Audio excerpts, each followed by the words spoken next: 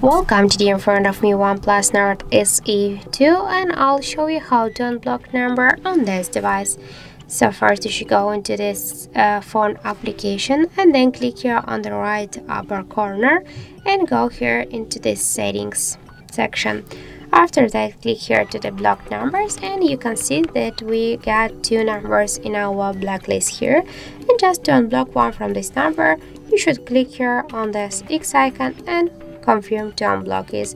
And here we just get the message that this number has been unblocked.